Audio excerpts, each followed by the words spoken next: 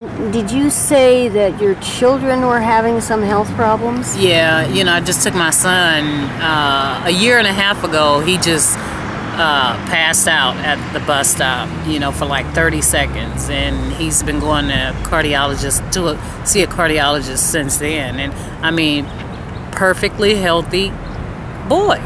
And now my daughter is having problems with her stomach, so I'm taking her to a radiologist. She has to go to radiologist, so they don't know just pain. And she had been in pain for like 3 weeks. She kept saying, "Mom, oh," and it was just unbearable. We've been to the emergency room twice. Wow. And so what I did last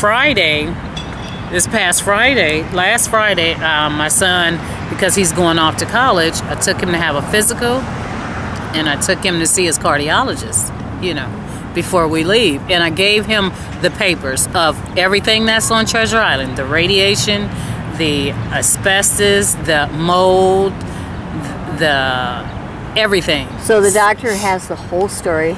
It's in there, so if anything is, so they know what they could be looking for. Your son's name is? Terrell. And how old is he? Terrell is 18. And I have to say that Terrell is one of the most beautiful kids I've ever met. He's so funny, he's so loose, he's just a great guy. And your daughter is how old? My daughter is 20, and her name is Ashley. And remember, I was mentioning at that RAB meeting that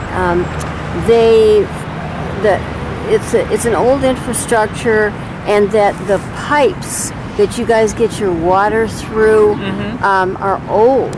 Oh, and that there have been a number of gallbladder surgeries and people losing their gallbladders, and my guess was that was from heavy metal leaching off the insides of your water pipes. That was from something that Catherine said, that I thought that might be a cause. And you came up to me afterwards and you mentioned that as maybe a possible cause for what's bothering your daughter. Right, and I thought of gallbladder or gallstones, because I had gallstone surgery before I moved to Treasure Island. Like right after Terrell was born, I had surgery. But now Ashley, she's in the same pain, and that pain is worse than having a baby. And Ashley is in the same pain. And actually, I have 3 daughters, and all 3 of them are grown, and we've all had surgery. So she could be at risk having it in the family, but maybe something on the island triggered this. Exactly, and sometimes, well, what the doctor said was sometimes after you have a baby. Ashley don't have any babies. Yeah. You know, and Ashley have always been healthy. Her and Terrell, perfectly healthy kids. Yeah. You know, and Ashley also, the Boys and Girls Club that they closed down, because why? Because it was close to one of the most toxic areas on the island, they left the island. Yeah. Thank you. So Ashley used to go there every single day after school. She went to Life Learning, graduated from Life Learning Academy on Treasure Island. So every day after school, she went there to help out, you know, with the youth and, you know, get on the computer every day. So who really knows? But I'm trying to find out. Yeah. And so is her doctors. I want them to be healthy. Well, of course you do. You're their mom. You want them to have a good land. I'm scared. I really am. And I just think they need to relocate everyone. And then they can get Treasure Island in order. How can you do it with people living there? You want to move them from one contaminated unit to another. That doesn't make any sense to me. But how do you feel about... They set that thing up after the Navy decommissioned it. Part of the deal on the decommissioning was that they were supposed to provide services for homeless people and people who were at risk of homelessness.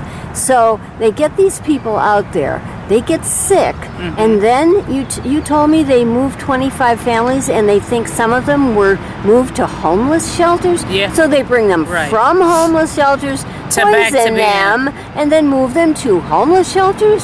Is that, you heard that? Yeah, that's what they said. Yeah. 25 families, women and children. And my family just keeps saying, and my son, he always said, "Mom, you have to get off that contaminated island." I said, Well, now this is not Trill. You got an older son? No, I have an older son. He lives over by Cesar Chavez. So what is your thinking about how you will get off that island? They need to make provisions. Okay, so you're thinking you need to put their feet to the fire and make them help you move. Relocate. It's not free. It's not free. It's not cheap. You know, and no, I did not come from a homeless shelter, and you will not move me and my family to one. You know. You came from a home. I did. That had a little, you told me this a minute ago, that had a little asbestos in it. Yeah, and how I found that out, it was a beautiful 4-bedroom, 3-bathroom, Italian-style house, hardwood floors. I was in love with that house, mainly the kitchen, because Italian-style kitchen, it was fabulous. And where was that located? Actually, it was on Gilman Street, right up the street from Candlestick Park. Oh, you were in the Bayview. In the Bayview. And actually, I'm from Bayview, originally. That's good to know. Residential area, yeah. My grandparents had 2 houses right next to one another, and that's where I was raised. And was that one of the houses that you left? No. Or this was another house? This was another house that I was renting. Yeah, and the landlord, he was so sweet, Chris, but the heat really wasn't working, so I called. He had the heating people to come over to check the ducts, and he was downstairs. The girls' bedrooms was downstairs. Terrell and I room was, it was 2 master bedrooms upstairs. Terrell and I had it, and my 2 daughters lived downstairs with two bedrooms, 2 bathrooms downstairs. And the man came upstairs. He said, I can't do any more work. I said, why? He said, there's asbestos right over your daughter's bedroom, and I can't do any more work. I said... In other words, I can't take the asbestos out, is what he was saying to you. Right. And I asked him, well, could you put that on paper? He said, I really can't, you know. I guess it's like putting his job in jeopardy, you know.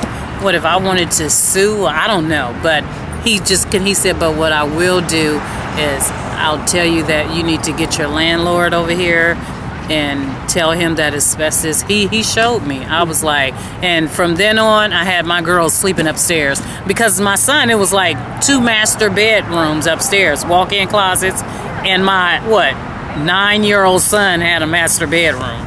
So, and he also had a bunk bed, full at the bottom, twin at the top. And so his sister slept on the bottom bunk because I was afraid. No longer did my kids sleep downstairs. So you were trying to protect your kids from this asbestos. So you found a place on Treasure Island.